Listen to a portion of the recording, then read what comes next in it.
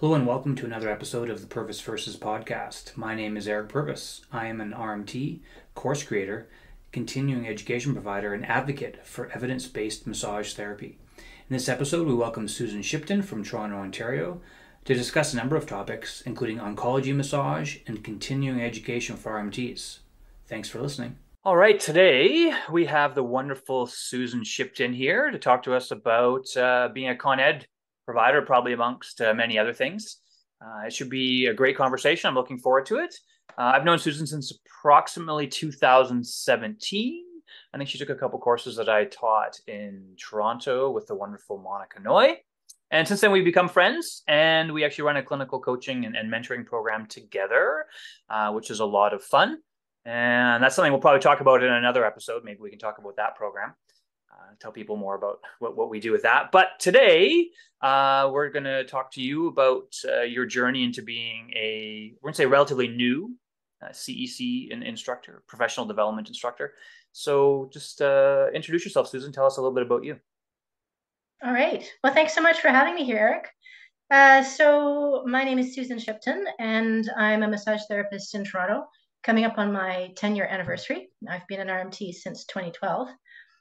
And my practice focuses on working with people through all stages of cancer and beyond. And interestingly, that was something that I identified that I really wanted to do when I was a student at Sutherland Chan School. And I can't remember exactly why it came to me. Sutherland Chan is, they told us, the only massage school in the world that offers for its students a post-surgical breast massage clinic.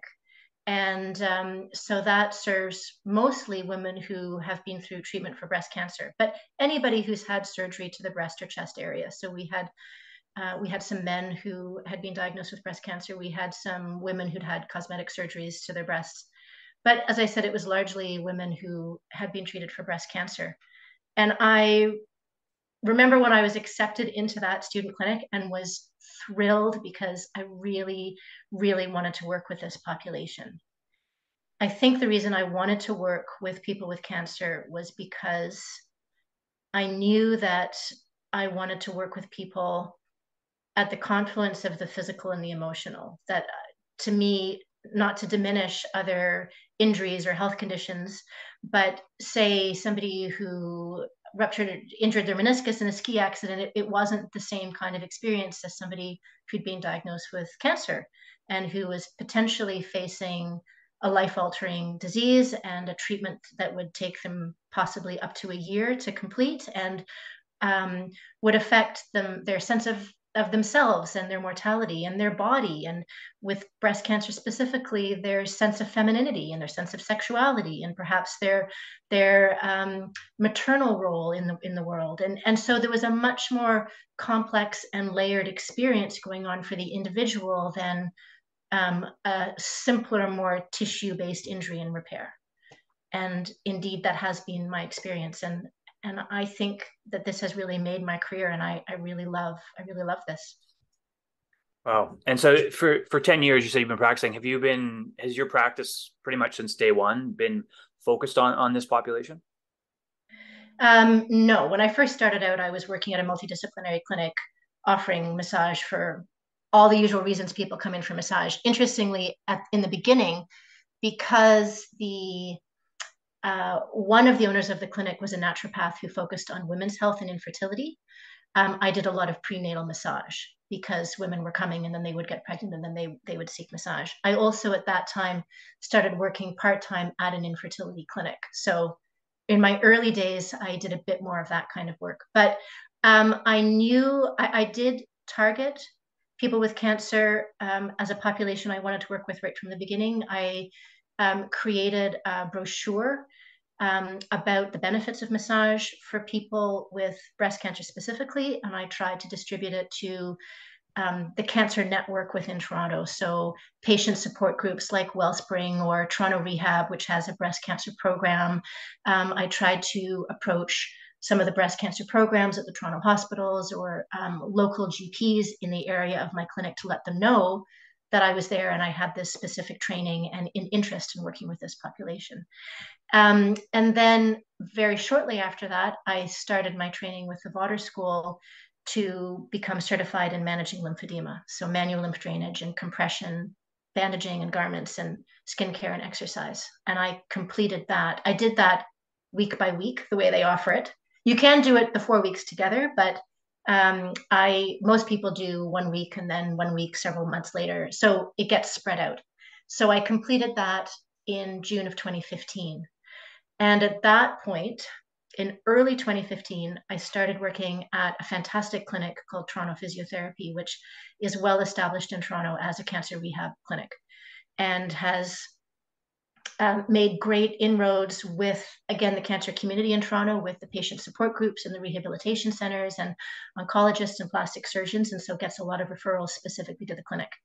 And at that point, at least half of my practice was people with cancer or with lymphedema. You can have lymphedema completely unrelated to cancer. And so then I just was exposed to so many different people and all kinds of different complications that result from the treatment of cancer. And that was a fantastic, fantastic learning ground. The owners of the clinic are very research and evidence-based, and they write a fantastic blog, which is on the Toronto Physiotherapy website, looking at recent research into different aspects of cancer care, cancer complications, cancer treatments. And that's a fantastic resource for patients, but also is another draw for people who are just Googling and looking for information and for care. So I feel really privileged that I had that opportunity to be part of that really stellar team. And as I said, I learned so much. Is it true that you might be moving to your own location though now? Are you opening up your own little practice? It is true. It is true. January 2023, I will be launching out on my own as a sole proprietor and renting a room, again, with a clinic, with a physiotherapist and a chiropractor. But those two professionals don't have a focus on cancer the way the clinic that I'm at right now does. But I am planning on continuing to work with this population and will make that a focus of my marketing and my outreach to the cancer community in Toronto to let them know of my new location. Amazing, amazing. One thing I guess I was curious about too would be the as an RMT and with your focus on oncology, is there specific like courses or education that you can pursue to learn more about that, or is it more kind of like self-directed and or like just on the job kind of learning? Well, when I first became an RMT at the end of 2012, and for a few years after that, there was a CE course that was offered by Pam Hammond, who's a very experienced RMT and CDT, combined decongestive therapist. So that's the training in managing lymphedema. She also works part-time in the lymphedema clinic at Princess Margaret Hospital, which is Toronto's cancer hospital. So she used to offer a CE course. She hasn't in many years. And I see now a big gap in evidence-based substantial education for RMTs on working with people with cancer. And that's where I'd really like to step in and fill that gap, because I think even if, unlike me, you have targeted this population, the reality is that 1 in 5 people in Canada will be diagnosed with cancer at some point in their lifetime. And so any RMT who has long-term clientele will most likely work with people who have cancer. And I think that there's so much that massage therapy can offer people with cancer through helping alleviate specific complications from the treatment to providing much needed kind, nurturing touch and support and relaxation during what is inevitably quite a stressful and difficult time. So I really feel quite passionate about this. We have so much to offer, and I want RMTs to feel a lot more confident and prepared to help their clients who are going through cancer.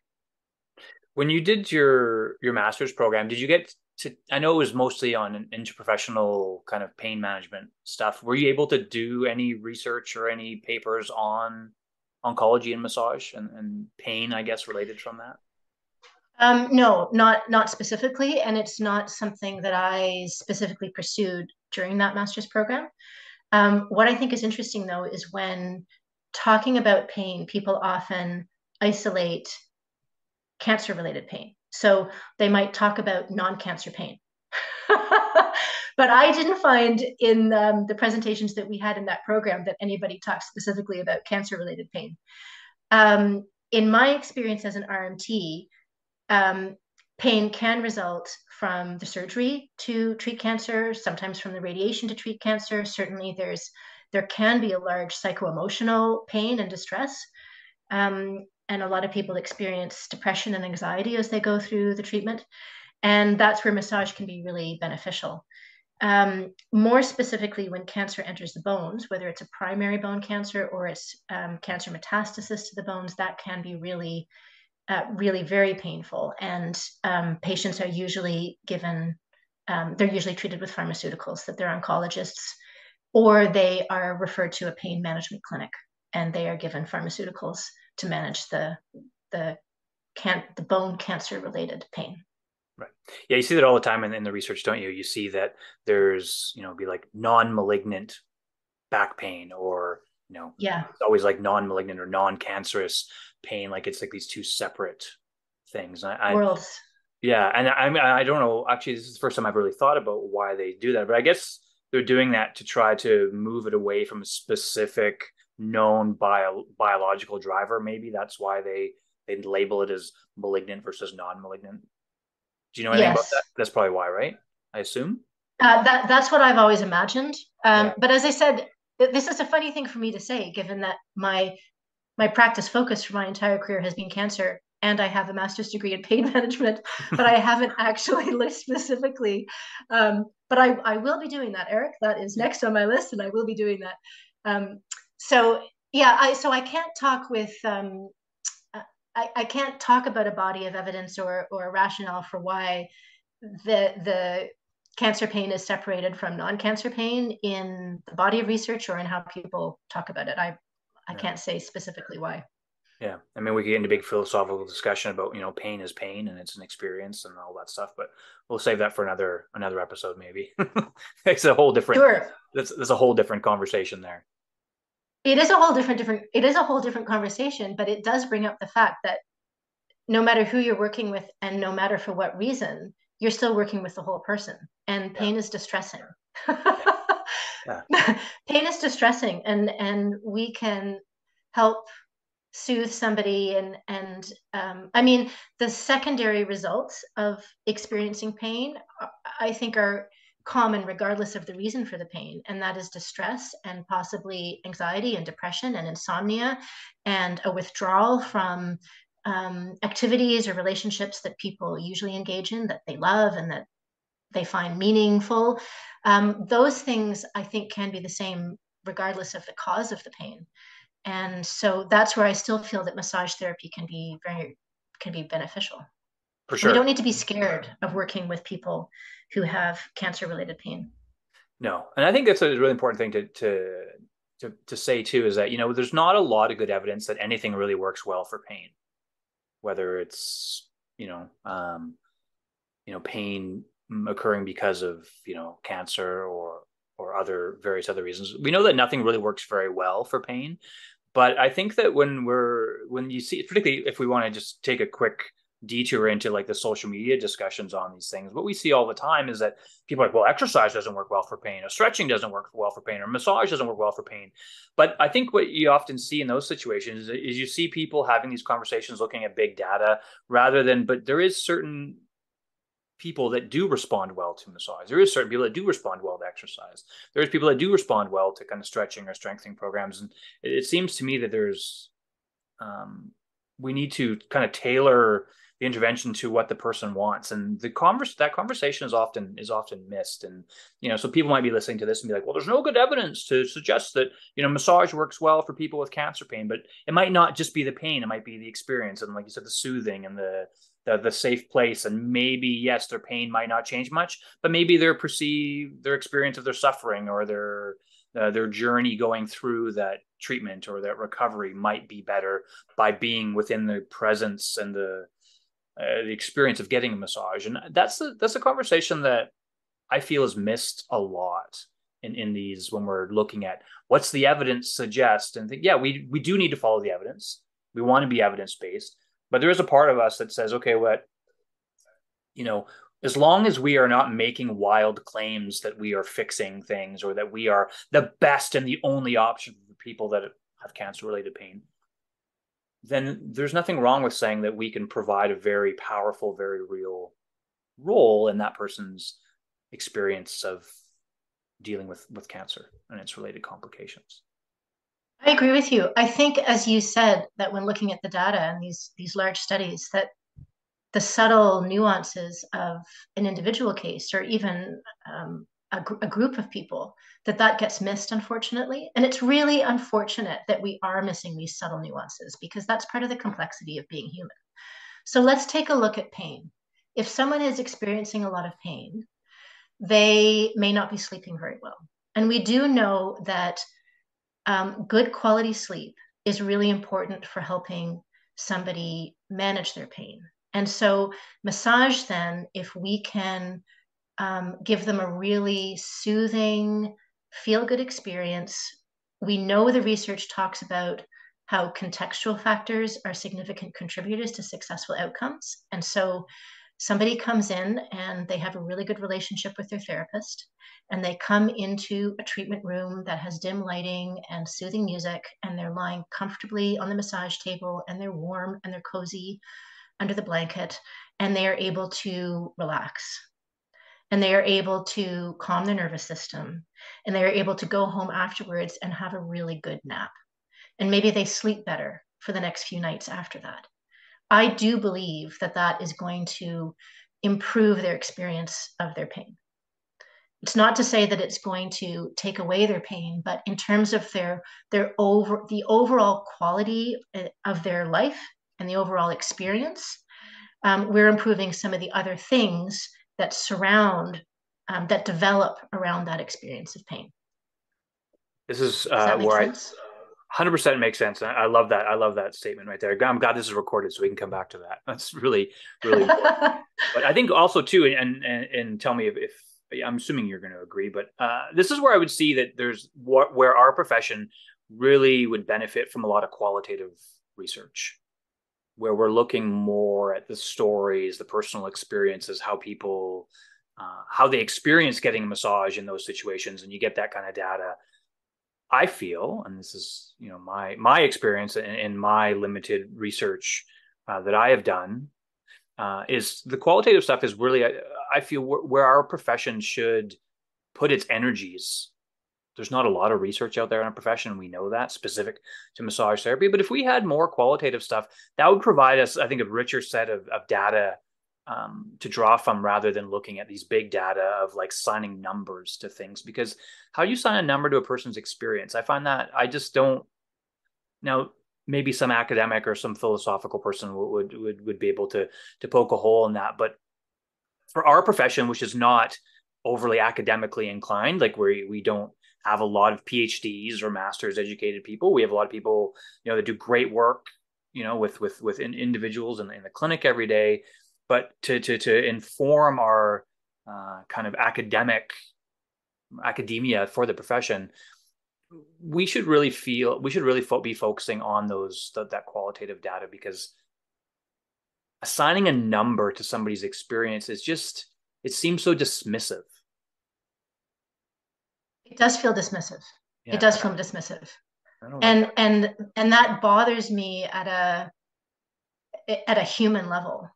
If I go on in academia, and I don't know necessarily that I will, but if I do, it will be in qualitative research. I don't have a lot of experience with qualitative research, but given that I come from the humanities, my undergraduate degree is in English and social history, and I worked in book publishing for 12 years, I am all about stories. And what I understand about qualitative research is that it would be sort of similar to studying the humanities, where you interview a whole bunch of people, and then you take a look at the stories that they tell, and you look for common themes. And that is what then provides your data. And that makes a lot of sense to me. And to your point about I think it provides a very rich data, and that includes these subtle nuances that are so important to the human experience, that a more binary, numerical, quantitative approach just doesn't capture. It's like the richness of the human experience slips through the sieve of quantitative data sometimes. Um, and I think that storytelling is important to us as humans because it is through stories that we come to understand ourselves and our experiences, and that's where we find meaning.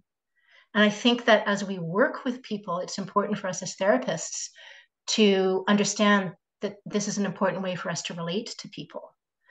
And I think that storytelling, far more than facts and statistics, is a way to help change people's minds and to help change people's behavior as well. So, whether you're looking to help somebody reconceptualize their pain, maybe, and understand that the level of pain they feel doesn't correlate with a level of tissue damage, or whether you're hoping to motivate somebody to be better with their rehab exercises, their self care, I think that understanding that storytelling is a better way to be effective in communicating that to them and persuading them of something than throwing a bunch of stats and statistics. For And sure. I even think the anti-smoking campaign that became so prevalent across Canada in the 80s, I think they found the same thing. Like you can throw statistics at people about the number of smokers who develop lung cancer, and that's not as effective as a more compelling, emotional human story that engages people's emotions and that they can relate to. I love that, Susan. It's true because we are emotional creatures, right? People respond more to emotions than they do to logic. You can know all the numbers and all that, but if it doesn't mean the same thing to you as if it appeals to your emotions and your feelings. And also, like, for our profession, because of how we work, because of how we're educated, stories to me seem more powerful than just giving numbers and data to people. And also too for patients, clients, is that the people who come to seek our care is, if we have, if we can share with people that, people in your with your presentation, or let's say oncology, people with cancer, this is some data that suggests how they benefit, and you can give them, like, themes, you give them stories, you can give them like little bullet points of what a common experience is of getting massage, maybe during post breast cancer surgery or something, versus being like, well, in 30% of the cases, this is blah blah blah blah blah. People, like, that's not as meaningful as that story. And for me, like, my experience, when I did my master's, I did mine in qualitative. So the little bit of research that I have done is qualitative, which was stories. So getting people's stories and developing themes. And once you get that saturation, and it gives you an idea of what people, of their experience. Yeah, And I love that. It's yeah. I think it's better. And so good for you. Go do some more education. We're never finished education. Do some more. So one thing I wanted to ask you, Susan, we could talk all day about this stuff, which is great. So maybe I'll have to get you on a second time, but or a third time maybe.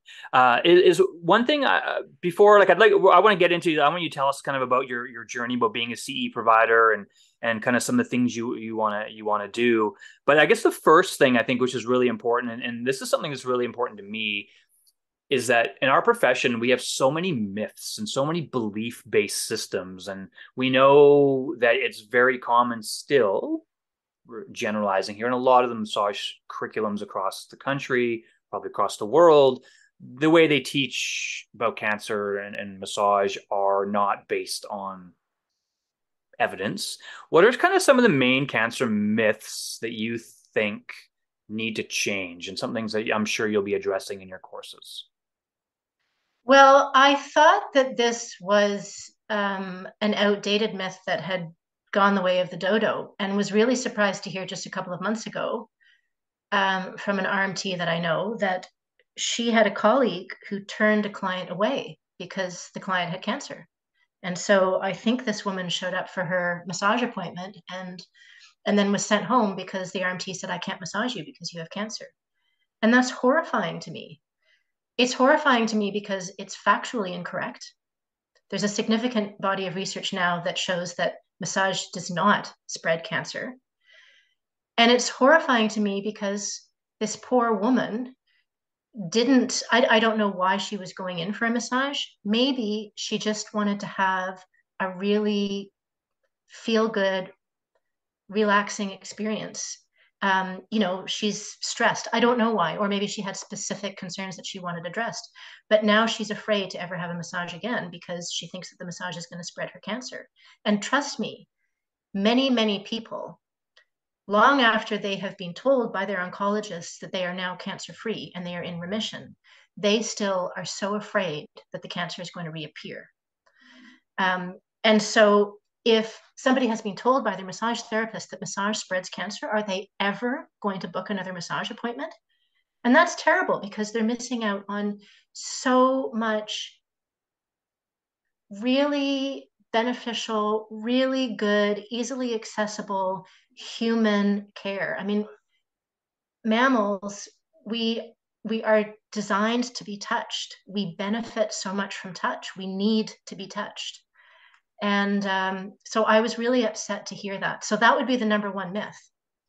I want RMTs to understand that it is completely safe to massage people with cancer.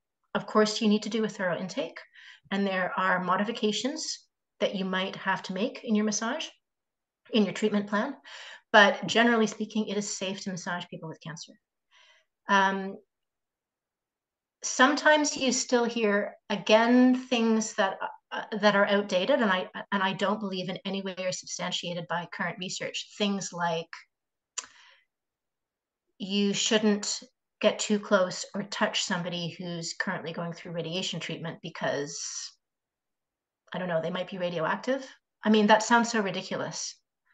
I had somebody say this, ask me about this, is this a problem? And I said, in absolutely no way is it unsafe to be near or to touch somebody who's going through radiation. I do remember when I was a very young girl, I might have been 6 or 7, my neighbor's grown-up daughter was going through treatment for cancer. And I remember her saying how sad it was that while she was going through radiation, she couldn't pick up her little dogs because it might make them ill. So clearly that belief was circulating. I mean, this would have been in the early 80s, but come on, like we're 40 years or more beyond that. So let's put that to bed. I've also heard myths around when somebody is going through chemotherapy, they need to use a different bathroom in their house than the rest of their family because I don't know, they might be toxic. It's hard to say why, what people are afraid might happen. And as I said, it sounds kind of ridiculous. That also is no longer true. And it is not at all unsafe to massage somebody who is actively going through chemotherapy. We're not going to pick up anything through their skin. We don't need to wear gloves when we massage them. So those are some of the myths that I'd like to do away with.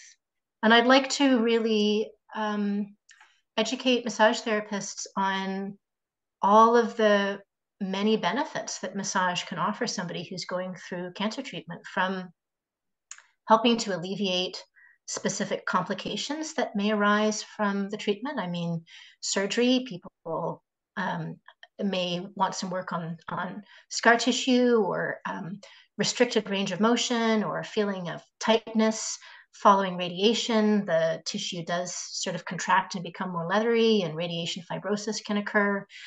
As I've said already, anxiety, depression, insomnia, massaging can be really good. But there's even just at this human level that I feel in my gut and that I don't need research to tell me about. It's the benefit of coming in a warm, safe place with a trusted therapist, receiving some really kind, nurturing touch. And that is just a basic human thing. And how wonderful that we can offer that to people. That's a simple thing. It's easy to access, and it goes such a long way in helping somebody in their overall well-being. I think that's such a great thing to say, and to really, I think, a thing for us to emphasize, because that's where our profession really excels compared to other musculoskeletal professions, is the time that we have and that safe space we can have. And this is not to diminish the impacts of other MSK providers. But what we have really is people will often come to see us because we don't necessarily fix, right? People often go to see a physio or a chiropractor because they expect this instant fix or this plan to get them out of their pain. Whereas people can often come to see us and as part of like a management plan, which is kind of, I think, what you were saying, is they can come to us and we can be there to be safe with them, to make them feel good and to support them, right? Supported self-management, which is a term I love.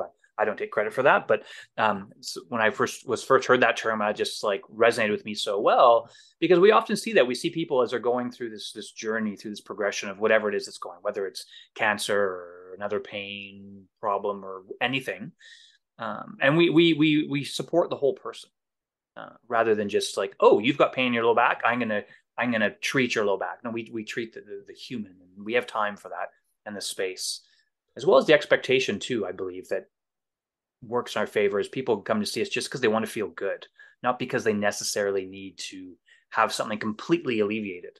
And sometimes things get alleviated completely, but sometimes maybe not. Yeah, I agree with you completely.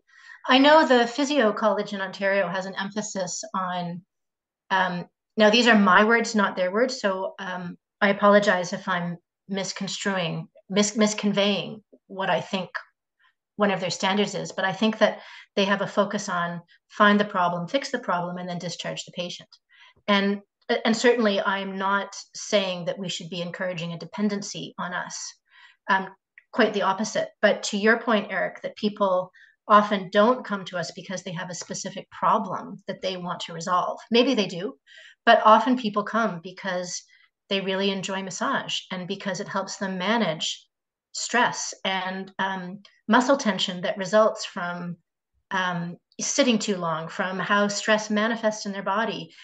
It helps with their mood, all kinds of reasons. And I think that sometimes we can poo poo and diminish that aspect of the human experience and how massage can legitimately help people. And I mean, it's kind of a funny thing. I think, in a way, as massage therapy has wanted to legitimize itself and be taken more seriously in the health world, that we have tried to follow in the footsteps of our physio colleagues, as one example. And so be more focused on orthopedic assessment and rehabilitation. And definitely there's a really important place for that. But that's not all that there is to being human, is there? And as you said, we have something to offer that no other health professional does. And let's not diminish that.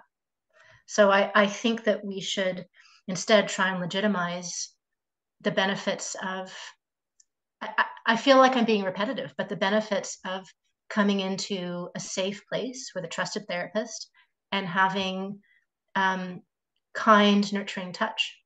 Yeah. You know, I think it's really interesting that in maternity wards and in prenatal education, there's a great emphasis on the importance of skin to skin contact for newborns, because skin to skin contact fosters attachment, which is crucial for a mammal's survival. Unlike lizards or other kinds of animals, mammals are completely dependent on caregivers for their survival for the first however long of their life. And so attachment it's crucial that we form healthy attachments with our caregivers. So skin to skin contact fosters attachment. It calms the nervous system, and it helps the brain form synapses and really crucial brain development in those first stages of life. So if we recognize that, and skin to skin contact is part of our education for new parents, how come we don't recognize the importance of skin to skin contact throughout the lifespan? Why are we dismissing the benefits of massage as one way that people can receive kind, nurturing skin to skin contact? Why are we not acknowledging how crucially valuable this is for our well-being as humans? And I think coming out of a pandemic where people have been isolated, and I mean, sometimes really, really isolated. I mean, do you remember at the beginning, we were afraid to go 6 feet close to somebody and we weren't leaving our houses. as well as the tremendous increased stress that we incurred because of the pandemic across many fronts. I think that the benefits of touch are even more valuable now.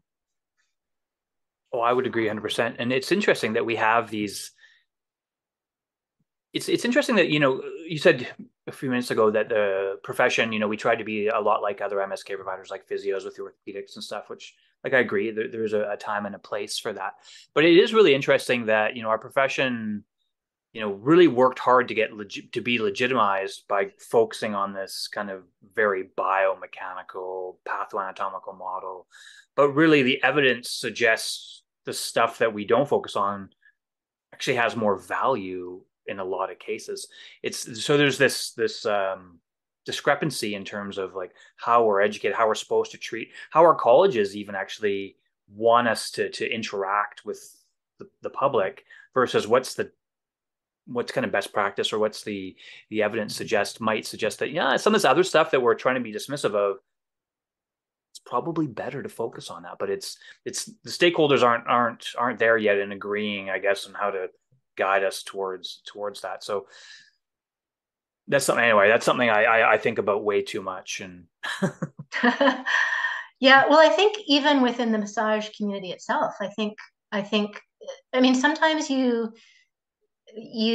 pick up in online conversations among RMTs that, some RMTs kind of poo-poo the relaxation massage, or poo-poo RMTs who choose to work in spas because it's not therapeutic.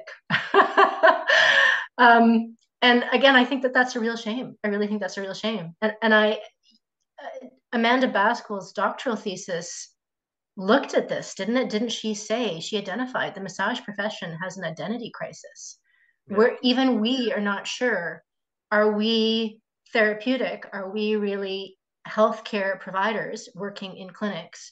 Or are we working in spas along with estheticians? And why does it have to be one or the other? Why can't we integrate both of those into our what we offer as massage therapists? One of my guiding principles, I've said this a few times publicly, full credit to one of my teachers at Sutherland Chan, Michelle Francis Smith. One time, almost in passing, she said to my class, this was in term 2, and so we were learning more about specific health conditions and pathologies and how to treat those as massage therapists. And so I know that some members of my class were wanting to do that sort of more advanced massage, rather than just in quotation marks, a relaxation massage. And so Michelle said to us, every treatment should take place within the context of relaxation, because it's when we're relaxed that we're best able to heal. And I need to contact Michelle and tell her how foundational that has been to me. That has been a guiding principle for me as a massage therapist for this whole past 10 years. And I firmly believe that even when I am looking to address very specific issues in the tissues, physiological issues, I am still looking to provide that within an experience that feels good, that is soothing, that offers, in these contextual ways, offers an overall positive experience. I'm not a believer in the no pain, no gain mentality. I don't think that people need to be hurt in order to receive the benefits of massage. To the contrary, I think that can often be really counterproductive. So I'm in the context of relaxation camp, and then looking more specifically at what we're looking to achieve. And I agree with that too. The no pain, no gain thing, is something that is so common in not just our profession, all MSK professions, but also in society. It's a thing, like if it hurts, it's doing good. And this is where it gets into this very subjective thing. And in the courses I teach, I talk about this all the time, is, I think I've said this before in some other of these podcasts I've done, is I talk about, TPN, right? Or as it was used when you put that in your article, TPK, touch people nicely, or touch people kindly. And touch people kindly. Yeah. And it's that could be, in some, depending on the person, that could be a little bit harder. That could be a little bit uncomfortable for the person if that's what they feel works for them. And some people might just be light, or it might be somewhere in the middle, and it could be pokey, it could be stretchy, it could be swimmy techniques. It doesn't really matter as long as you're doing something that feels good. then that should be the goal, right? Should be soothing or feel good to the person. And yeah, and so that's when we have these conversations about like the relaxation, for example. I feel that a lot of people, when they hear relaxation, they think lying face down, lots of oil, just big Swedish techniques. But that could be it. And that might be what you get at a spa, but that might not be it. It could be something totally different because it's individual, it's based on the person. So the term relaxation, I feel, is something that isn't really well defined because it's person dependent, Mm-hmm. subjective. So that's something that probably should be talked about more in the profession, is when we talk about the names of what we expect for the relaxation, for example. What's that mean? What is that? I know. I know. And then you can get into the whole topic of like the menu, the massage menu. You know, when you go on a clinic website and it's like a menu and you choose which type of massage you want, and that bugs me because again, it's we don't need to create these silos. I mean, depending on what the massage therapist and the client discuss, what the client is looking for, what the massage therapist suggests, you know, you can mix them all in together. I hate the menu. I agree with you. I hate the menu too. It drives me crazy actually when you see stuff and people like they'll like, this is your choices, and you think, well, shouldn't it be something that you discuss with the person? Like you're making them choose. I mean, you should have a discussion with them and see what they want that day, and then you can give them a recommendation of like, well, this is what I think would work for you, and you have that person centered care. You share decision making, all those buzzwords to try and find out what works best for that person on that day.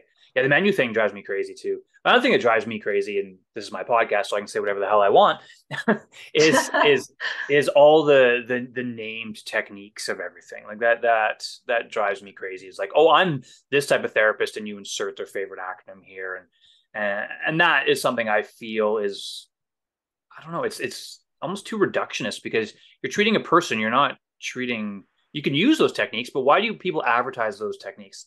And I think it's because people feel that the public really wants that. I'm sure someone's going to listen to this and be like, well, my patients, they come in, see me because I do whatever. I'm thinking, yeah, but that's because you advertise that. I bet you if you just said, I, my special area of interest is in oncology, doesn't matter what techniques you use, people are going to be like, oh, I want to see this person because this is their area of interest, or chronic pain, or maybe it's orthopedics, maybe it's sport, maybe it's whatever, right? There's a lot of different avenues that we can go, but the name techniques and the menu, those things are top of my list. Two things drive me crazy. I would love to see those get thrown out or put in the back seat for the profession. Yeah, yeah. I know. And it's a slow transition away from it for not only for the public, but also for us as therapists and how we communicate with each other. I've talked with my colleagues sometimes about, myofascial release and stuff like that. And to be honest with you, I still write MFR in my treatment notes only because I know that my colleagues will have a general idea of what it is that I was doing.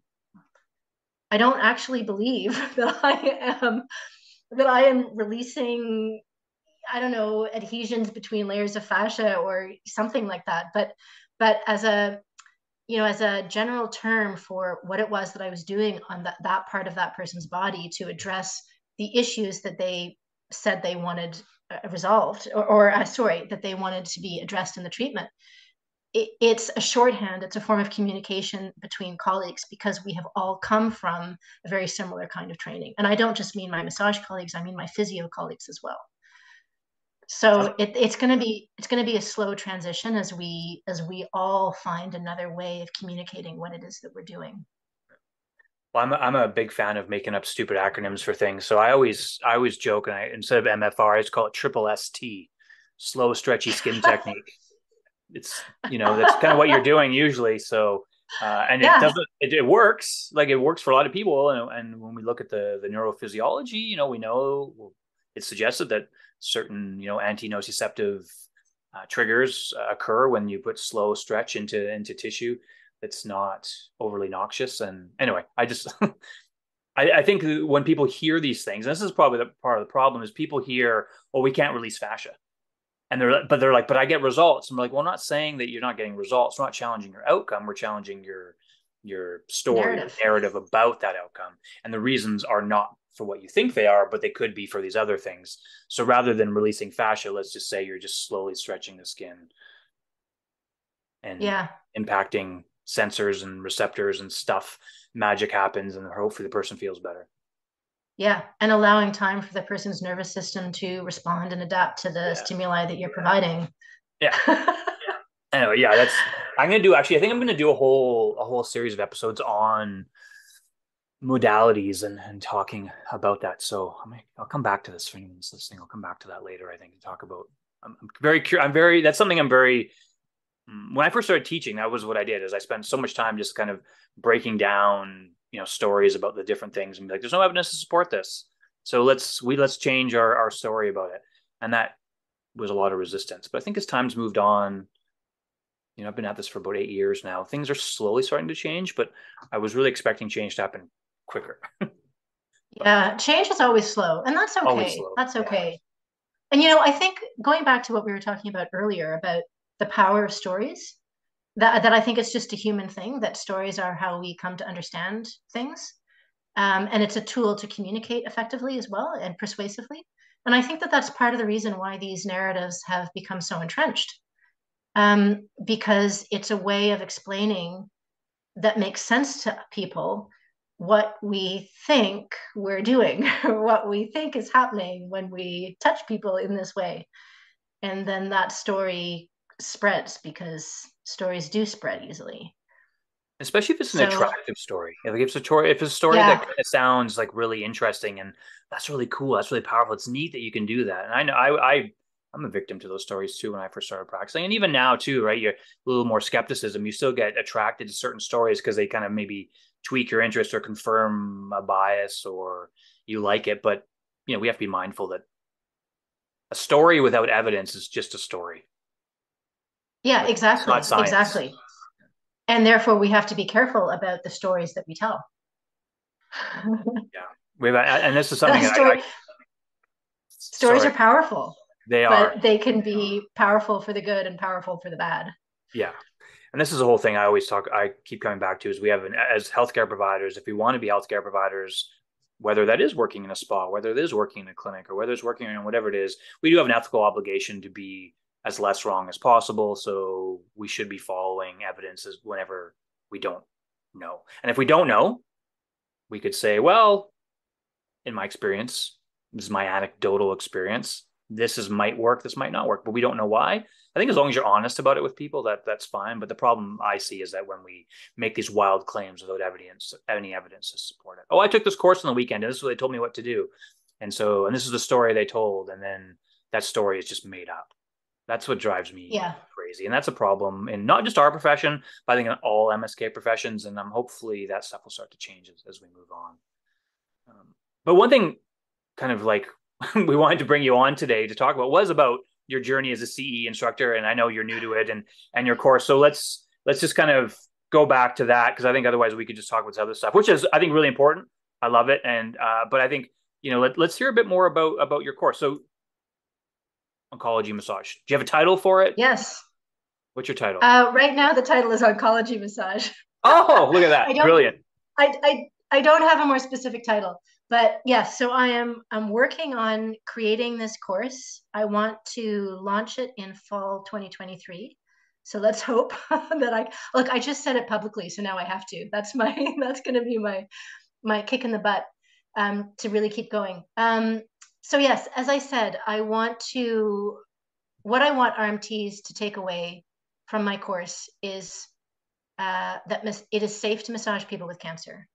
And importantly, that massage is really beneficial. It's beneficial for um, helping to alleviate specific complications related to treatment for cancer and a larger picture in a more general sense for just helping support somebody through what is a really difficult time and helping with their overall well-being, with minimizing depression and anxiety and insomnia and helping them feel better and providing some kind nurturing touch at a time when the other medical interventions that they're receiving are can be kind of horrible. You know, it's hard to go through surgery, and it's hard to go through chemotherapy, and it's hard to go through radiation, and it's hard to go through hormone therapy. And here is something that can feel good and can be helpful. So that's what I want RMTs to know. And as I said, I do see a need for this education in our profession. It's so important. I think that every RMT is going to encounter people who have been through cancer treatment. And so I want to really provide a lot of valuable evidence-based information for RMTs so that they can be really confident in what they're telling people and what they're offering people, so that people know that it can be beneficial. From what I hear from my patients, sometimes they say that they really wish they had been told sooner that they should come for physio and or massage, that it can be really beneficial. Sometimes they are. Sometimes they're told about the benefits right off the bat, and that's great. But and I don't say this to disparage physicians, but what I hear from my patients is that going through the cancer treatment, of course, the people that they're seeing are the oncologists, the medical oncologists, the surgeons, the radiation oncologists. And those people, rightly so, are focused on the cancer. And so when somebody comes to them and says, I'm feeling pain, or I can't lift my arm up, or my chest feels really, really tight and uncomfortable, or any number of complications that are related to the treatment, they often feel dismissed by their oncologist, because to the oncologist, that's not that important. And the oncologists have very limited time. And as I said, they're focused on the cancer. That's their job. They're oncologists. So being referred to other health professionals who have training in helping people with these other symptoms and other experiences is really important. And I think massage therapists are really well positioned to offer tremendous care to people. So that's what I want to do. And I want to empower RMTs wherever they are across Canada, that they can offer something so valuable. And it's like you said at the beginning, right? 20% of people are going to experience cancer in their lifetime. So this is Yep. not like it's a small, tiny little niche population that, a couple percentage of people get it. This is a big, big concern. And there's a lot of opportunities for our profession to support and help people. And so this is I think is really great. Now, one question I guess I don't know the answer to, which was actually, I shouldn't say one question. There's a lot of questions I don't know the answers to, but one thing I'm curious about for you is there any other oncology massage courses out there in Canada? I'm forgetting the name. There is the online course provided by an RMT in BC. Eric, do you know who I'm talking about? Oh, yeah. Yeah, I'm not going to use their name, but yeah, I do know there is that. Yeah. I'm blanking. I know Jocelyn Curtin is very interested in developing some and is likely working on it right now. But otherwise, I don't know of any oncology massage courses that are available in Canada for Right. RMTs specifically. Yeah. Embodia, the online education resource, has some courses that are created by a physiotherapist, again, whose name escapes me, but she's very experienced. I know she developed the rehab program that Toronto Rehab offers specifically for people who've been through treatment for Wellspring. So I haven't taken that course, but I am sure that it's well done and reputable. But again, I'm not. That's created by a physiotherapist and maybe geared towards physiotherapists, more towards exercises and rehab and strengthening. It's not specific to massage. Right. So specifically as you and I have said, we work differently. We work differently than other health professionals, to our benefit, to our patients' benefit. So courses on working with people with cancer that are specifically geared toward massage therapists, no, there's really not a lot. Yeah. So there's a huge gap to fill here because it's a huge population. There's not a lot of education on it for RMTs in Canada. There might be, I think there is a group in the US where I've seen they do stuff on oncology massage, but they're, it might be more hospital based. I'm not sure. So I don't want to say because I don't know, but I do. Yeah. So now you said that there is a course that's taught by a group or some people here in BC. I don't know though, from at least, I don't want to get in trouble. I haven't heard that it's very evidence based. I heard it's more about beliefs rather than like incorporating a lot of like science and best practices into it. So Yeah. it's there that might just from the stuff I've heard. That's why I don't want to say the name because I don't want to get in trouble by throwing somebody specifically under the bus.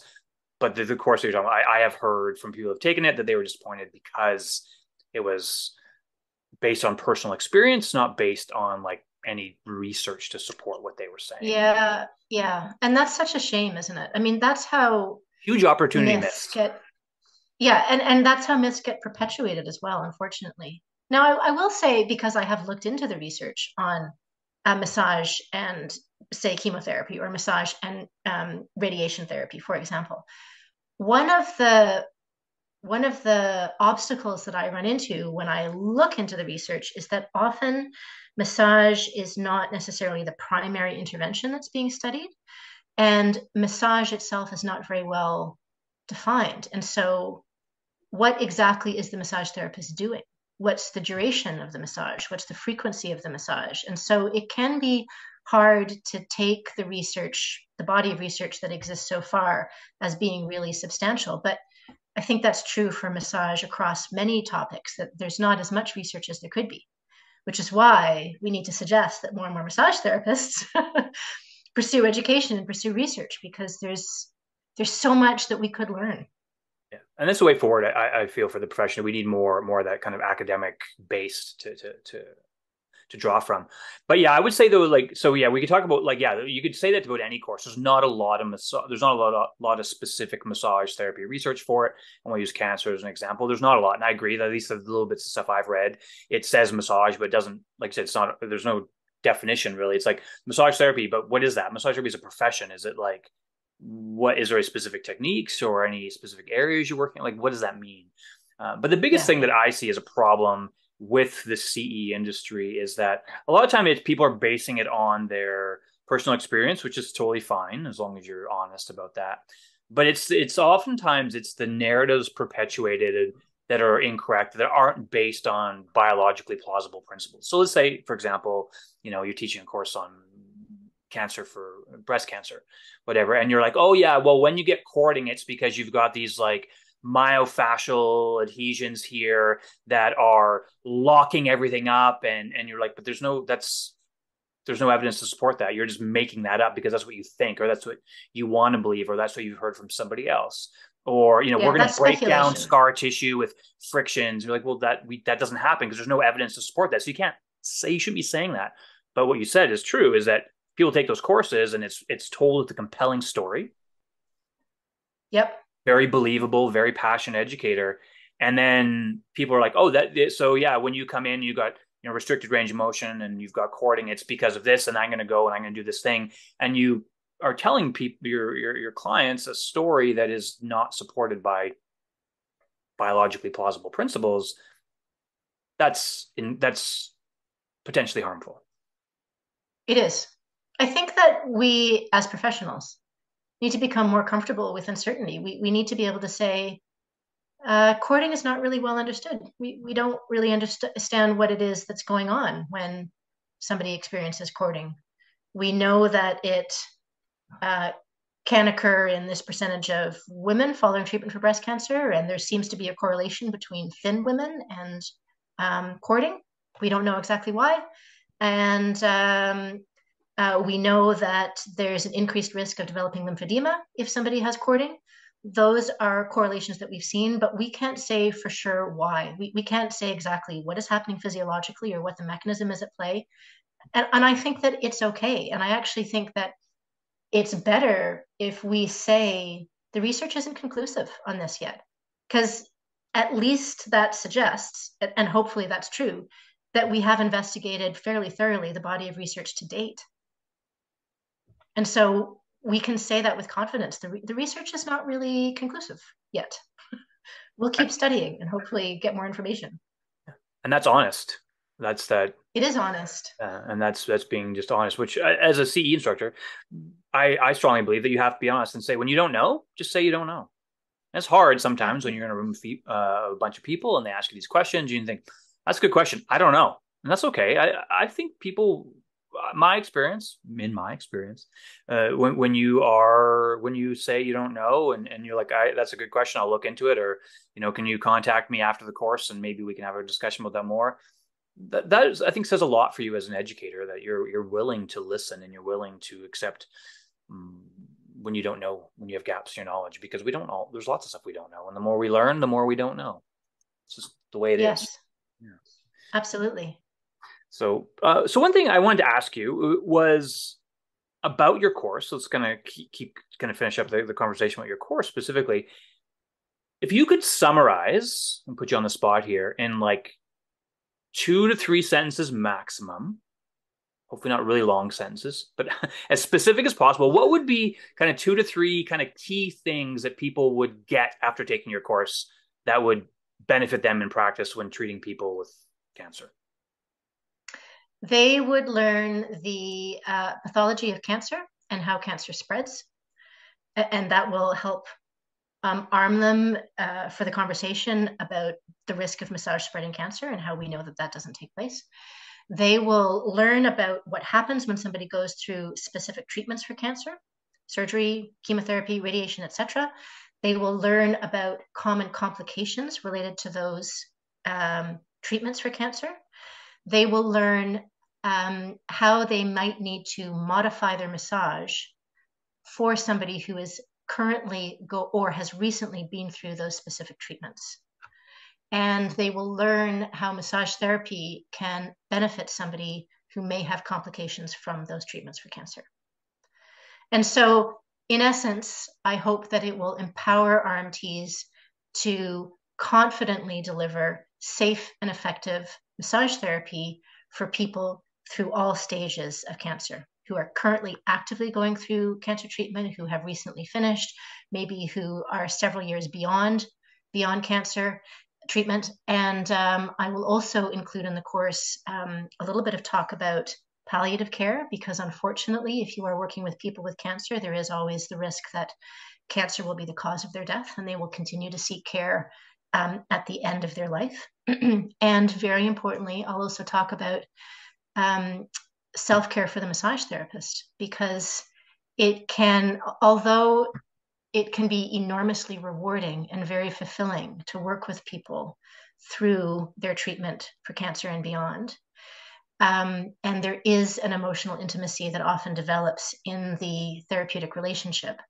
We need to be careful about our boundaries, and we have to recognize when that is taking a toll on us.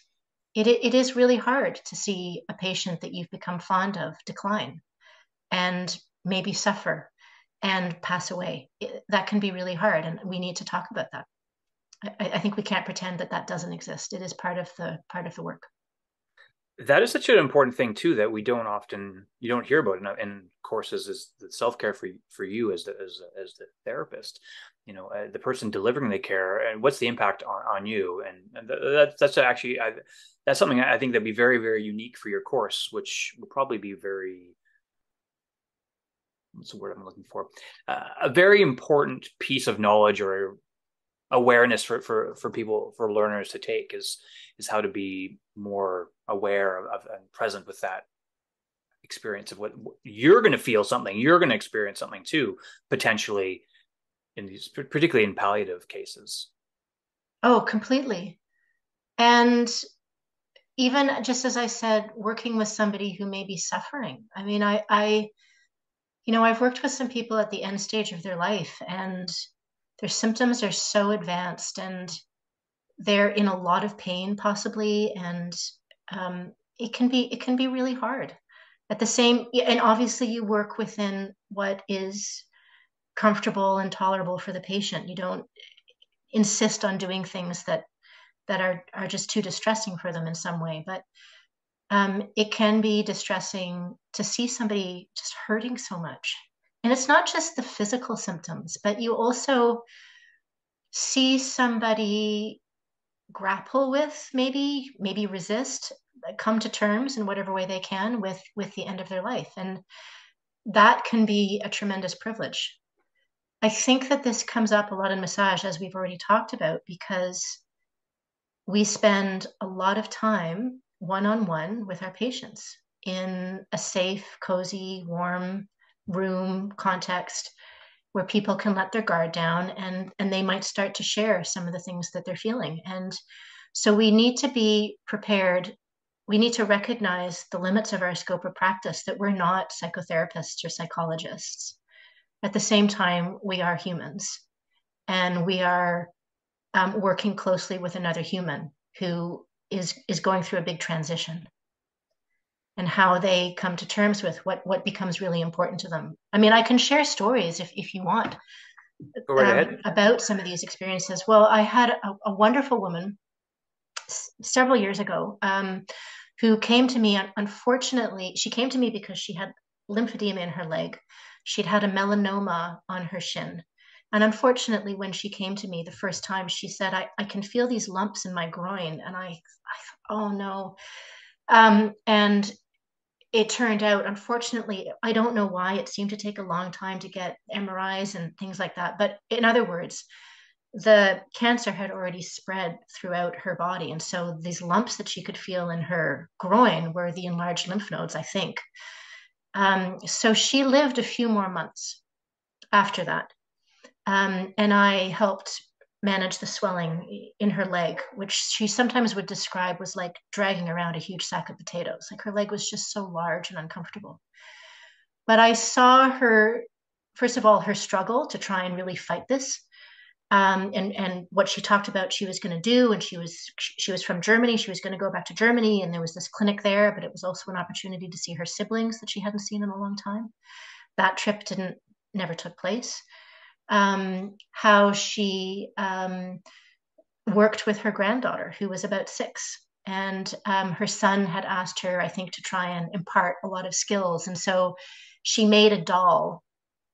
And the doll was things, it was an opportunity for her to show her granddaughter and for her granddaughter to practice things like, this is how you sew on a button, and this is how you mend a rip, and this is how you hem a cuff. And I love that. Like, what an amazing opportunity for a grandmother and her granddaughter, for bonding and imparting almost some family skills and family traditions. One of the stories that I found heartbreaking, um, she was admitted to the palliative care ward at Sunnybrook Hospital, and I saw her there several times, before she passed away. And one of the last things that she did, I'm starting to well up even remembering this, because it's always really struck me. One of the last things that she did before she was admitted to the palliative ward, she went out and she bought a whole bunch of underwear and socks for her husband to make sure that he was well taken care of after she was gone. And they had been married for decades. She celebrated her 80th birthday just before she died. So clearly, part of their relationship was that this was one of the ways in which she took care of him. And so in planning for her coming death, it was important to her that she make sure that he was well taken care of and would have a good stock of socks and underwear in his drawers for after she was gone. I find that so touching. And that's just a little insight into how people prepare for the end of their life, and what's important to them, and how they show love for the people around them as they come to the end of their life. Wow. Thanks for sharing that story. It's very emotional It story. is, isn't it? And then I just hear in your voice too that bringing that back, bringing that to the forward is not easy. It's not easy. And that woman is one of many that I carry with me. And I think about them often. I mean, as therapists, we can be really touched, and we can be profoundly changed. It is such a privilege to work with people through this time in their life. And of course, it just opens our eyes to what is a universal experience. We are all going to lose people, and we are all going to die ourselves. We are all going to go through that transition. And so I think it really expands our own humanity and our sense of what it is to be human. I've seen similar things with other people. A woman who had pancreatic cancer, and developed ascites. And then I think it was the ascites that caused the lymphedema in both of her legs, that her abdomen was just so full that the lymphatic system got compressed and couldn't move the fluid up out of her legs. She had some very specific goals. One of her daughters was getting married. She really wanted, a few months later, she really wanted to be able to wear nice shoes with her dress to her daughter's wedding. And right now, her feet were so swollen that she could only fit into, I don't know, sort of large running shoes or Crocs or something. And so that was a really specific goal. And that's what we worked towards. And we timed things for that event. We timed compression bandaging in order to reduce and everything so that she could feel good about how she looked and how she was able to participate in her daughter's wedding. So again, it's a little insight into what becomes really important to people at the end of their life. It's so wonderful that you've been able to help those people through those experiences of that time in their life too. Like, it's quite an honor that somebody, feels that they trust you. And that's something that's really powerful in our profession, that, these people, you become you become a person that's of real high importance to them as they're at that stage in their journey, their life. So that's something that we need to really hold on to, I think, as a profession, and we need to realize the important influence and role we can play. I know for me, like, Completely. I practiced for 16 years now, almost 17 years. And thinking back to, I did never had a focus on oncology or cancer, but I treated lots of people that had, during cancer or after surgeries, whatever. And, a lot of them, so after so long, a lot of people pass away. And a lot of times, if they're elderly, they, whether it's cancer or not, people die, and sometimes you're there pretty close to near the end, and you maybe get a phone call from the wife or the husband or the grandkid or something, and John's passed away. Just making names up, right? Just and it always hurts. There's always that kind of, you're kind of thinking that kind of like, oh, they were so wonderful, like, and you start to remember your experience with them, and yeah, you feel quite privileged that you were able to have that connection with them, particularly if there's Mm-hmm. somebody that you've seen for a long time. And yeah, it's hard when they go. It is hard. And you hear so many stories, you learn all about their family members. I'll tell you one thing that I have learned. The woman who had pancreatic cancer and her goal was to be able to wear nice shoes to her daughter's wedding. I heard all about her two daughters and some of the special things that they did together in the mom's um, last few months. And so you really get a sense that you know the person and the family members, and then your patient dies. And my inclination was to write to the family and say, I thought she was an amazing woman, and it was, etc. It was such a privilege to work with her, etc. But I didn't in that case because I thought, but that would be kind of weird. Like, it's a one-sided thing where I have heard about them and I have a sense that I know something about those people, even though I've never met them. But those people probably have no idea who I am, and probably have never heard anything about me. And isn't it going to be kind of weird for me to write to them? I've since changed my mind about that. I now feel that it can be really wonderful for family members to receive a letter that just shares something about somebody else's experience with their mom or their dad or whoever, and and how meaningful that relationship was. And so going forward, I am going to send a card to family members. If I move to, I don't mean that every time, but if I move to, I'm not going to hold back. And I think that that's okay. That's my personal feeling about it. I'm not saying that as a profession we should be, or that any RMT should do. It's entirely individual. Yeah.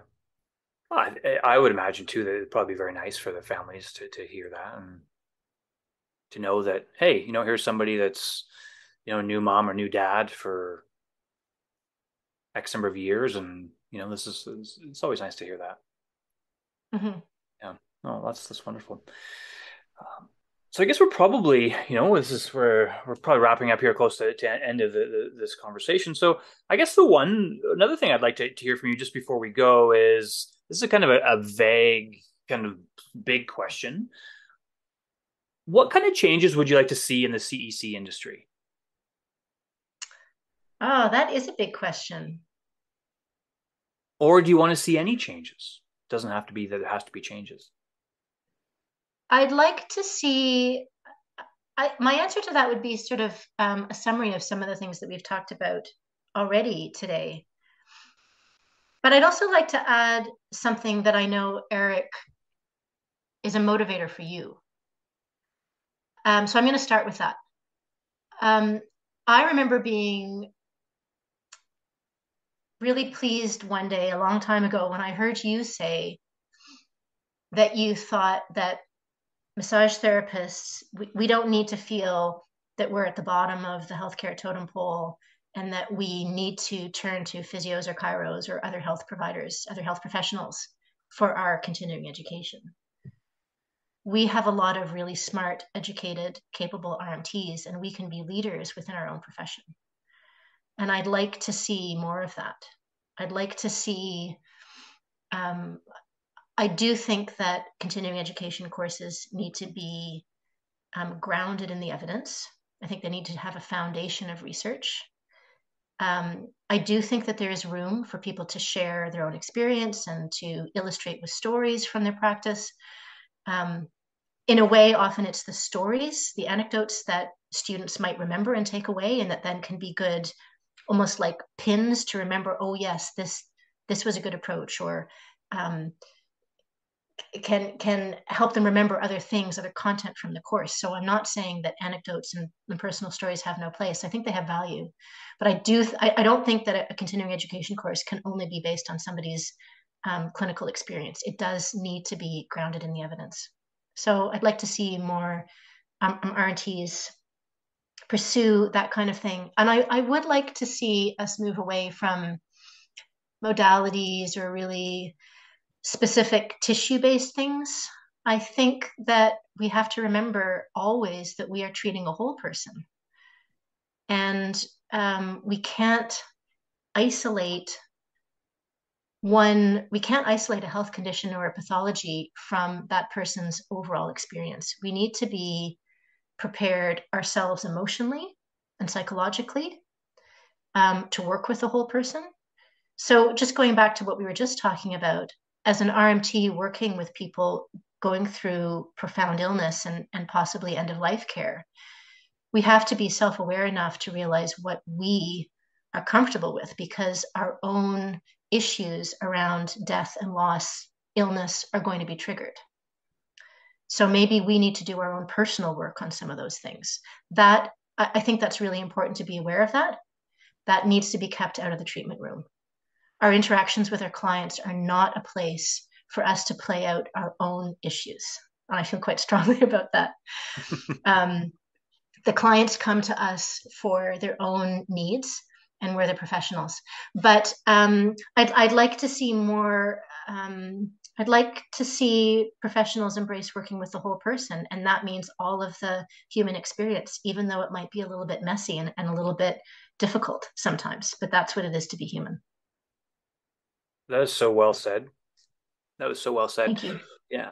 This is obviously, we know each other. And so we've had these conversations many times ourselves or with, other people in like the mastermind group and whatnot in the various other groups that we're a part of, is that the moving away from modalities and more towards population-based CECs is such an important thing. And that's why I like what you're doing. You're doing oncology massage. You're focusing on a population. It's not like you're doing MLD for insert area, breast cancer or whatever. You're teaching about a population, and then you're going to teach, different ways of managing or approaching, or the do's and don'ts kind of thing, or ideas and what's the science suggests for this population. And we need more of that. And then that's what you said. That's what you're getting at in there, is like treating the entire person, less on modalities. And that would be the thing that I would love to see for our profession, is for population-based learning to be the focus. Because guess what? That's what every other healthcare profession does. So why are we one of the few that just decides to focus on, these acronym-based learnings and these like different modalities? And like, when we look at the science, we know the modalities all work pretty much via the same anyway, but let's focus on learning everything we can about a population. So that's what I find really attractive about your course, and what you want to do is there's a huge hole there where there's not a lot. It sounds like there's hardly any, if not zero, evidence-based courses for massage therapists by massage therapists for oncology massage. And you're not teaching specific techniques. You're teaching what's this evidence suggests is the best way to approach this profession. That's what we should be learning. Mm-hmm. It just makes that's not only is it logical, it's also better practice. Yes. Yeah, I agree. Well, thank you so much for inviting me onto your show and giving me the opportunity to talk about this. This has been, as always, Eric, such a pleasure to chat with you and talk about all these different things. And we've covered so many different topics. My goodness. Yeah, it was great today, Susan. Really appreciate you taking the time to be here. That was really fun. My pleasure. And I'm sure we'll be in touch with you again. So you have a good day. And everybody's listening, pay attention to Susan. In the show notes, I'm going to put her contact information. And so you can reach out to her if you want to learn more from her. And fall 2023 oncology massage with the wonderful Susan Shipton be coming towards you. Thanks, Susan. Thank you. Bye. Thank you for listening. Please subscribe so you can be notified of future episodes. Purpose Versus is now available on all major podcast directories. If you enjoyed this episode, please share it on your social media. If you would like to connect with me, I can be reached through my website, ericpurvis.com, or send me a DM through either Facebook or Instagram at ericpurvisrmt.